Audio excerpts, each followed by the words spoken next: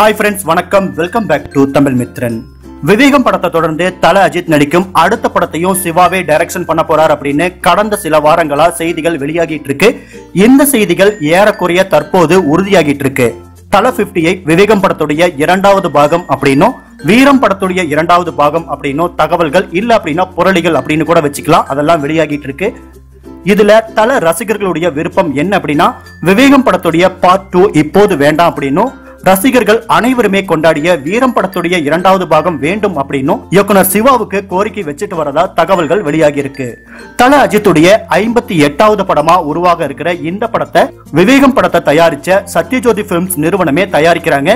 இதற்கு காரணம் விவேகம் படப்பிடிப்புல சத்யஜோதி தியாகராஜன் காட்டிய நிதானமும் பொறுமையும் தான். ஏன் அப்படின்னா விவேகம் படப்பிடிப்பு மற்றும் போஸ்ட் ப்ரொடக்ஷன் நீண்ட நாட்கள் எடுத்துக்கிச்சு. அத்தனைக்கும் பொறுமையா ஒத்துழைப்பை கொடுத்ததாலேயே இந்த படத்தையும் சத்யஜோதி தியாகராஜனுக்கே கொடுத்திருக்காரு தல அஜித். தல அஜித்தும் சிவாவும் 4வது முறையா இணையும் இந்த படத்துக்கு யுவன் சங்கர் ராஜா மியூசிக் பண்றாரு. விவேகம் படத்துல அனிருத்தோட இசை செம்ம மாசா இருந்தது, அதுல மாற்று கருத்தே கிடையாது. இந்த முறை அனிருத் இந்தியன் 2ல கமிட் ஆகி இருக்கிறதுனாலையும் தல அஜித்க்கும் சரி அவருடைய ரசிகர்களுக்கும் சரி மோஸ்ட் ஃபேவரட் அப்படின்னா அது யுவன் சங்கர் ராஜா தான். யுவனுடைய பிஜிஎம்க்கு முன்னாடி எந்த இசையமைப்பாளரும் நிக்கவே முடியாது. இது அவருடைய தந்தை இசைஞானி இளையராஜா பிளட்ல இருந்தே வந்திருக்கலாம். ஏன் அப்படின்னா இசைஞானி இளையராஜாவுடைய பிஜிஎம் இன்னைக்கு இருக்கிற அத்தனை இசைக்கும் இன்ஸ்பிரேஷன். எனவே தல அஜித்துடைய விருப்பப்படியும் சிவாவுடைய வேண்டுகோளின் படியுமே படக்குழு யுவன் சங்கர் ராஜாவை செலக்ஷன் பண்ணிருக்காங்களாமா. அடுத்த மாதம் அதாவது டிசம்பர் மாதம் தொடங்கும் இந்த படத்தை அடுத்த ஆண்டு 2018 தீபாவளிக்கு ரிலீஸ் பண்ண போறதா திட்டமிட்டு இருக்காங்க. வழக்கமா ஒரு படம் வெளிவந்த பிறகுதான் ட்ரோல் பண்ண ஆரம்பிப்பாங்க. ஆனா தல 58க்கு இப்போ இருந்தே ஆரம்பிச்சுட்டாங்க.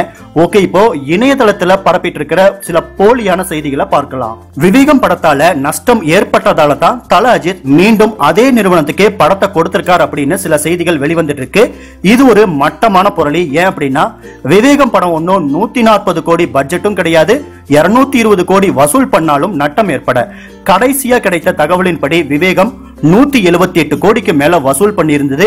இதன் உண்மையான வசூல் இதற்கு மேலேயே இருக்கும். விவேகம் திரைப்படம் தயாரிப்பாளருக்கு லாபம் கொடுக்காத படம் தான், அதே நேரம் நட்டமும் கொடுக்காத படம். உண்மை என்ன அப்படின்னா உழைப்புக்கேற்ற மாதிரி எதிர்பார்த்த அளவுக்கு லாபம் வரல, இதுதான் உண்மை.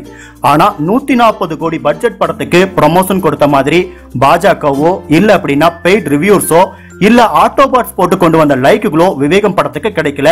அது இல்லாம தல அஜித்க்கு அப்படி ஒரு பெய்டு பப்ளிசிட்டியும் தேவைப்படல. இப்போ இருந்தே போலி செய்திகளை பரப்பும் தொழில ஆரம்பிச்சிட்டாங்க சில மீடியாக்கள். ஆரம்பத்திலேயே இதை கண்டுபிடிச்சு களை எடுக்கணும். விவேகம் படம் வெளிவரத்துக்கு முன்னாடி இயக்குனர் சிவாவும் சரி படக்குழுவை சேர்ந்த சிலரும் சரி போட்டி போட்டுக்கிட்டு சில இணைய ஊடகங்களுக்கு பேட்டி கொடுத்தாங்க. ஆனா கடைசியில பின்னால குத்தனதும் அதே ஊடகங்கள் தான். இப்போ அதே ஊடகங்கள் தான் தல 58க்கும் இப்போ இருந்தே ஜால்ரா போட ஆரம்பிச்சிருக்காங்க. தல 58க்காக கொலை வெறியில இருக்கிற ரசிகர்கள் கிட்ட ஒரே ஒரு வேண்டுகோள், இந்த சேனலையோ இல்ல இதுல வர செய்திகளையோ சப்போர்ட் பண்ணலைனாலும் பரவாயில்ல, தயவு செஞ்சு முன்னாடி நடந்த துரோகத்தை மட்டும் மறந்துடாதீங்க. இல்ல அப்படின்னா விவேகம் படத்துக்கு கிடைச்ச அதே துரோகம் தல 58க்கும் நிச்சயமா கிடைக்கும். உங்களுக்கு ஏதாவது மாற்று கருத்து இருந்தது அப்படின்னா மறக்காம கமெண்ட்ல பதிவு பண்ணுங்க. இந்த செய்தி பிடிச்சிருந்ததுன்னா லைக் பண்ணுங்க, ஷேர் பண்ணுங்க, சப்ஸ்கிரைப் பண்ணுங்க.